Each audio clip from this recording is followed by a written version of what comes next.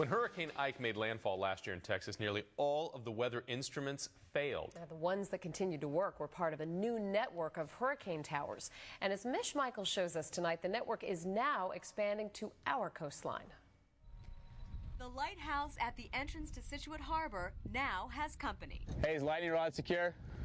Yeah, it is. But make no mistake, this is no telephone pole. Well, this is a custom designed pole. It's hurricane hardened. It actually goes 13 feet below ground level. Topped by weather instruments able to take the full force of nature. This is the anemometer vane, which is actually rated up to 224 miles per hour. David Morris is WeatherFlow's Hurricane Network Coordinator. This is one of 100 stations. This is actually the northernmost station in the network. A new network stretching from Massachusetts down to the Gulf Coast, installed by a hurricane research team. You're good to come down. So there isn't a lot of data from landfalling hurricanes. Most instruments fail during major landfalling hurricanes like Ike, but not the new towers. We have 7 stations down in the Houston-Galveston area, and they all recorded perfect data sets throughout the entire event.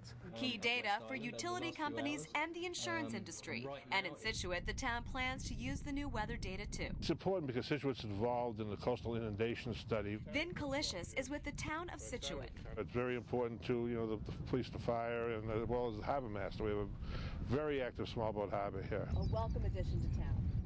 Very welcome addition. Installation of the entire network will be complete by next week, awaiting what this hurricane season has to offer.